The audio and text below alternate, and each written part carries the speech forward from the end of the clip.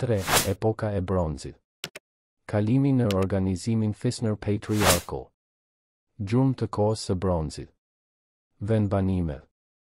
Epoka e bronzit në Shqipëri përfshin mijëvjeçarin e tretë dhe gjithë mijëvjeçarin e dytë p.e. e deri në fundin e shek gjip.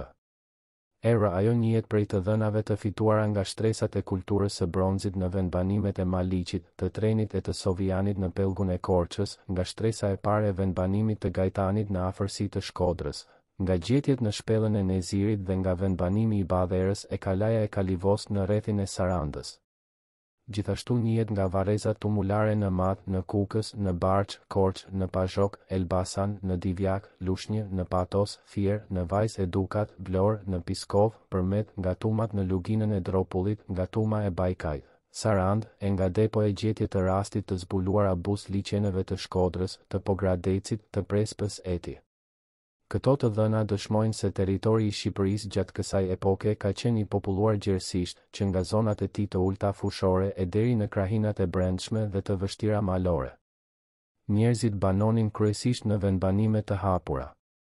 Në një mas më të kufizuar janë shfrytëzuar dhe shpellat, ashtu siç kanë vazhduar të jenë në përdorim edhe palafitet, siç tregojnë gërmimet e viteve të fundit në vendbanimin palafit të Sovianit.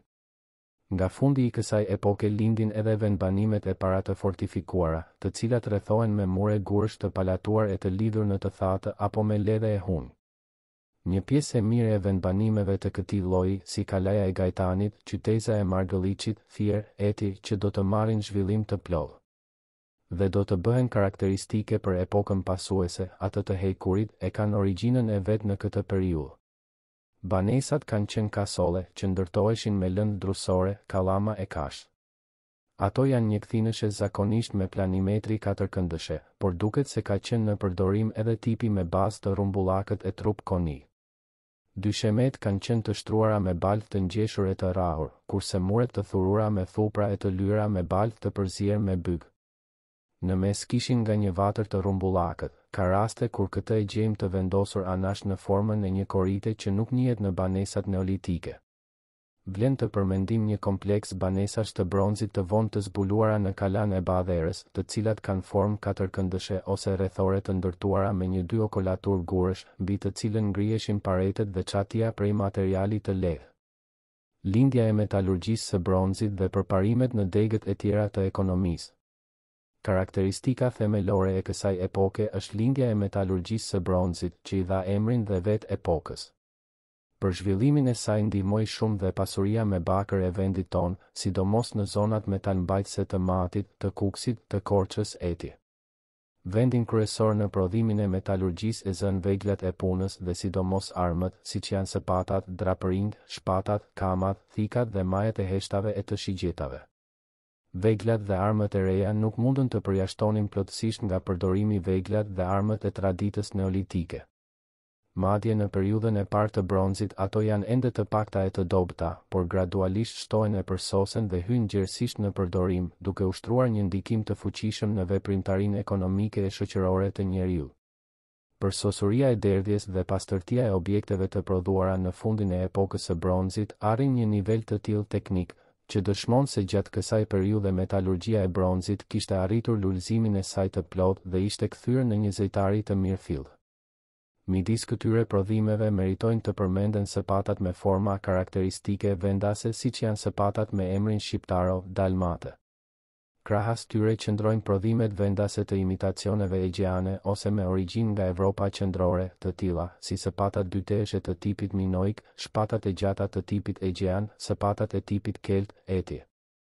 Që dallojnë nga prototipat e tyre për veçantitë lokale. Arritjet në fushën e metalurgjisë së bronzit ndihmuan veprimtarinë prodhuese dhe u bën mbështetje për zhvillimin e degëve të tjera të ekonomisë, në mënyrë të veçantë të bujqësisë. Karakteri i saj ndryshoi edhe si pasojë e zhvillimit të blegtorisë. Rritja e numrit të kafshëve shtëpiake si kali, gjedhët dhe bagëtitë e imëta, që i gjejmë të përfaqësuara gjerësisht midis materialit kockor në shtresat kulturore të vendbanimeve të bronzit dhe në varrezat e kësaj kohe, solli me vete ndryshime thelbësore në bujqësi. Nga kopshtet e vogla që rrëmieshin me vegla të thjeshta prej briri e druri, kalohet tani në shfrytëzimin e sipërfaqeve më të gjera që i punonin me parmend druri duke shfrytëzuar forcën tërheqëse të kafshëve. Tokat hapeshin me anë të djegjes së pyjeve. Të shkriftuara nga zjarri i fortë dhe të pasuruara me plehun e hirit, ato ishin të gatshme për t'u mbjellë. Bujkut primitiv nuk i mbetej veçse të hidhte farën dhe ta mbulonte atë me një lërim të cekët. Kjo tokë nuk mund të shfrytëzohej për shumë vjet sepse ngjishej dhe nuk mund të punohej më me veglat e thjeshta të kohës, prandaj bujqit hapnin toka të reja, gjë që i dha bujqësisë së bronzit një karakter ekstensiv. Në krahasim me qeramikën e bukur dhe të një cilësie të lartë të neolitit të vonë, qeramika e bronzit të hershëm paraqitet më primitive si në teknikën e punimit, ashtu dhe në sistemin e zbukurimit. Por kjo është një qeramik me forma të reja e të panjohura më parë, ndërsa një element i rëndësishëm në ndërtimin e saj janë vegjet. Më tipike në këtë qeramik janë vazot me 2 vegje të larta mbi buzë, ato me 2 ose 4 vegje unazore në ngryg, fil 2 hanët me një vegje të lartë mbi buzë dhe brokat me trup të fryrë dhe qafë cilindrike me një vegje në ngryg. Tipar tjetër dallues i kësaj qeramike është zbukurimi me motive plastike shiritash me ose pa thellim. E njohur në gjuhën arkeologjike, për këtë arsye, si qeramika shiritore, ajo përbën tani një element të ri kulturor që nuk lidhet me traditën neolitike. Prototipat e saj janë me origjinë të largët nga ponti në brigjet e detit të Zi dhe shfaqja e saj në Ballkan. Ashtu si dhe në krahinat e tjera të Evropës, është e lidhur me dyndjen e madhe të një popullsie baritore që vjen nga stepat e lindjes aty nga fundi i neolitit. Krahas kësaj qeramike do të vazhdoj të mbijetoj edhe ajo me forma tradicionale neolitike vendese, e zbukuruar me ornamente të incizuara ose me kanelyra, e cila paraqitet më e pakët në fillimet e shtresave kulturore dhe gradualisht vjen e zëvend parsor në qeramikën e bronzit. Qeramika e bronzit të mesëm lidhet gjenetikisht me atë të bronzit të hershëm dhe riprodhon të njëjtat forma e sistem zbukurimi, por me një teknik më të përparuar. Shfaqen tani dhe forma të reja, prej të cilave më karakteristike janë enët pseudominoike me 2 vegje të larta mbi buzë, sahanët me 2 vegje horizontale poshtë buzëve ose që ngrihen mbi to, etje. Në bronzin e vonë prodhimi qeramik rigjallërohet. Enët paraqiten me forma më të evoluara, më të pasura dhe më të përsosura nga pikpamja teknologjike. Zakonisht enët me parete të holla janë të pjekura mirë dhe kanë ngjyra kryesisht të qelëta, okër, të kuqe dhe gri në të blerë. Në fillim kjo qeramik është e thjeshtë, por në fazat e mëpastajme pasurohet me zbukurime të pikturuara me motive të larmishme gjeometrike. Tek qeramika më e hershme e këtij tipi, pikturimi është bërë pas pjekjes së enës dhe ka ngjyrë të kuqe të praruar, kurse më vonë ai bëhet para pjekjes dhe merr pastaj ngjyrën kafe me nuanca të ndryshme. Në literaturën arkeologjike kjo qeramik është pagëzuar me emrin devolite, nga emri i krahinës ku është zbuluar më parë. Por djepi i saj duket se është pellgu i Korçës, ku ajo kronologjikisht paraqitet deri tani si më e hershme. Këndej ajo përhapet pastaj në të gjithë Shqipërinë e Jugut dhe në krahinat fqinje të Maqedonisë, të Thesalisë dhe të Epirit, ku datohet si më e vonë. Nga fundi i bronzit, në sintaksën gjeometrike të sistemit zbukurues të qeramikës devolite futen dhe elemente të zbukurimit mikenas, si rezultat i lidhjeve gjithnjë më të ngushta të kësaj treve me botën e Egjellë.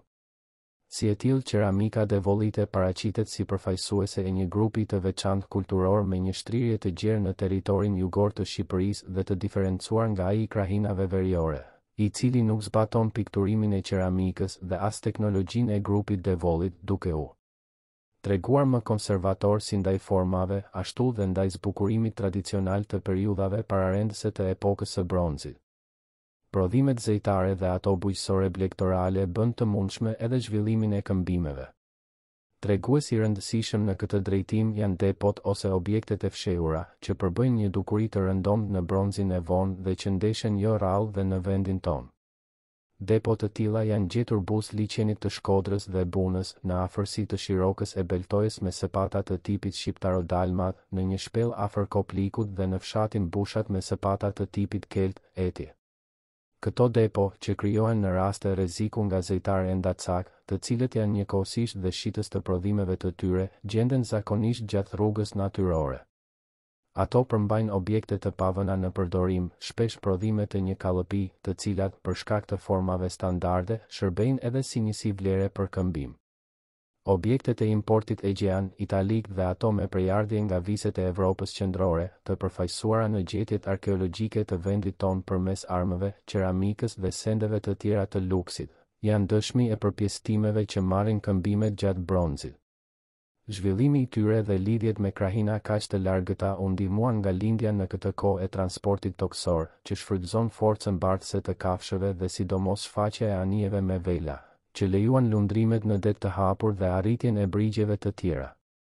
Që nga kjo kohë banorët e bronzit të vendit tonë duket se kryen për herë të parë dhe kalimin e Adriatikut.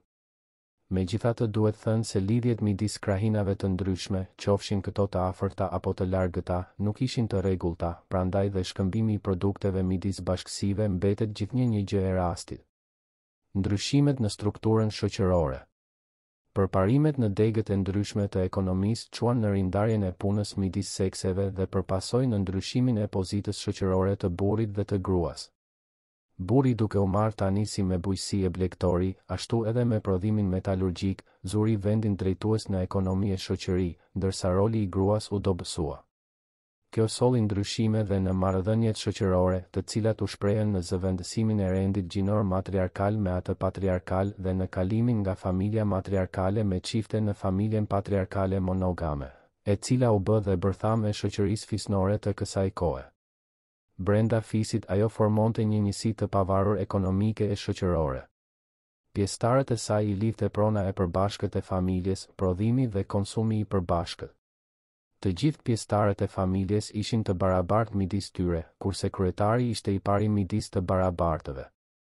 Gjatë epokës së bronzit struktura e fisit u bë më e ndërlikuar.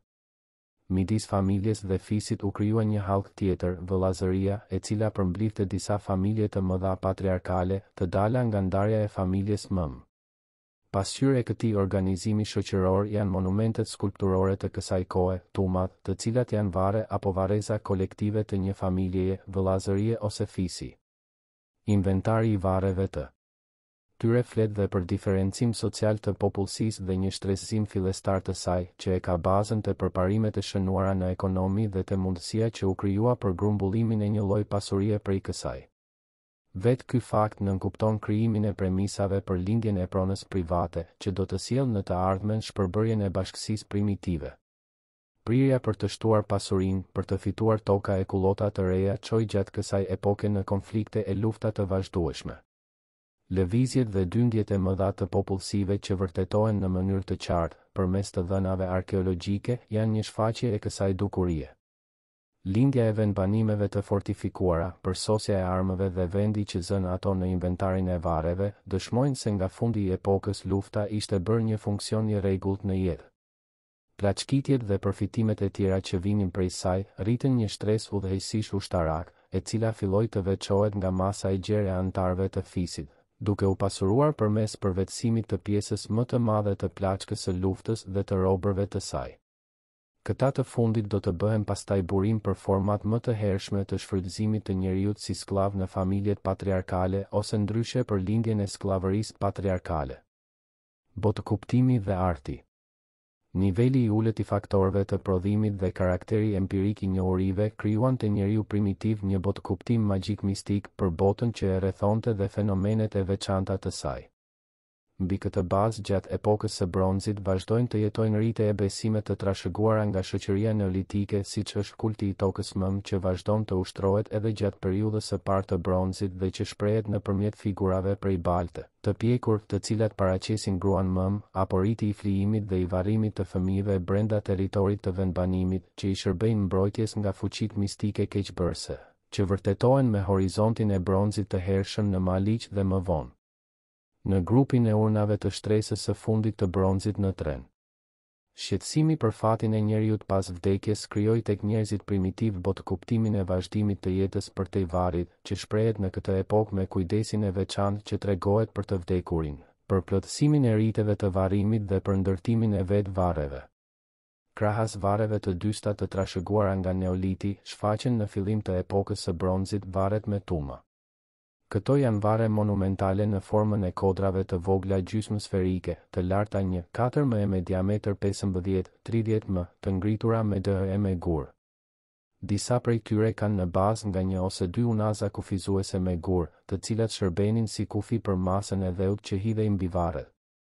Në qendër të tumës zakonisht është vendosur vari më i hershëm, për të cilin është ngritur tuma, kurse përreth e mbi të janë vendosur vare të tjera të mëvonshme. Arkitektura e vareve është e thjeshtë në formë gropash të rrumbullakta ose katërkëndëshe të rrethuara e të mbuluara me gur, apo arkash katërkëndëshe prej druri apo gurësh. Varrimi bëhej duke e vendosur trupin me këmbë dhe me duar të mbledhura në pozicion thjetjeje. Kjo mënyrë varrimi e njohur që në neolit bëhet më karakteristike gjatë gjithë epokës së bronzit. Varrimi me djegje përkundrazi ndeshet më rrallë. Në këtë rast hiri dhe mbeturinat e djegura të trupit vendoseshin zakonisht në gropa të mbuluara me gur ose me urna. Të vdekurit shoqëroheshin në varr me takëmin funerar, karakteri i të cilit përcaktohej nga seksi dhe pozita shoqërore e të vdekurit. Që nga bronzi i mesëm fillojnë të shfaqen dallimet midis varreve me inventar të pasur e të thjeshtë.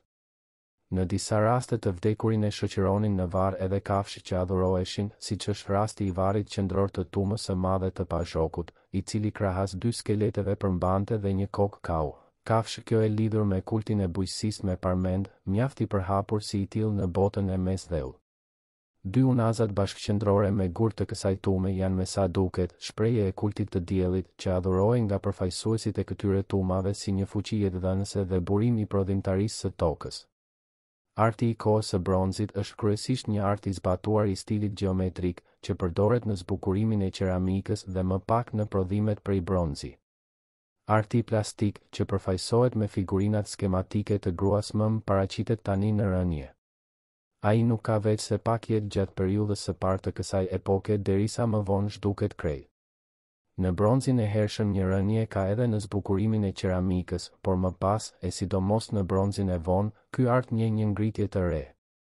Në qeramikën e tumave të pazhokut ai është zbatuar në teknikën e incizimit. Motivet janë 3 këndësha e rombe të vargëzuara me fushën e mbushur me vija të pjerëta paralele. Në qeramikën devollite këto motive janë të pikturuara me tonë pa shkëlqim ngjyrë të kuqe apo kafe. Thurja e harmonishme e kompozicionale e tyre në enë me forma elegante përfaqëson një nga arritjet më të mira të artit dekorativ të epokës së bronzit. Në prodhimet metalike zbukurimet janë të varfra. Vlerat artistike i shohim të shprehura më tepër në format e bukura të disa veglave, sidomos të sapatat shkodrane e shqiptarëve, dalmate të zbukuruara në mykat e tyre me stolisje plastike brinjësh, që hieshojnë formën e zhdërvjellët të vet objekteve.